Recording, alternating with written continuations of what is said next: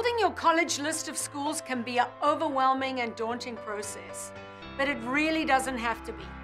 Quite honestly, for me, it's the most fun and exciting part, working with our students and building their lists.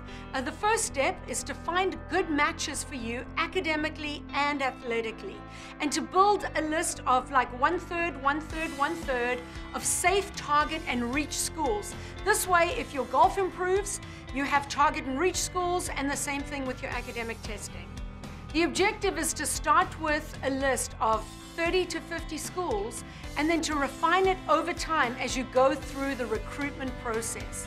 And the ultimate objective is to find the perfect fit where you can succeed and thrive as a student athlete.